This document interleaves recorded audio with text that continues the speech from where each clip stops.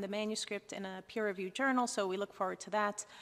Currently, we know there are other ongoing randomized control trials testing steroids for COVID-19, and we are assembling and coordinating to aggregate data from those trials in a meta-analysis to give us a bigger perspective, a wider perspective of the studies that are ongoing.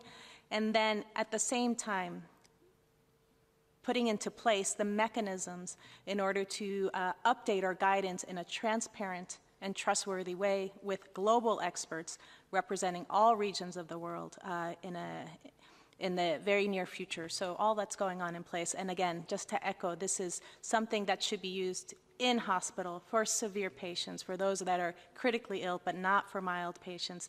And we hope in the very near future to have more, our recommendations more clear, the practice protocols adjusted accordingly, and other tools to assist frontline clinicians and member states to make the appropriate adjustments to their national guidelines.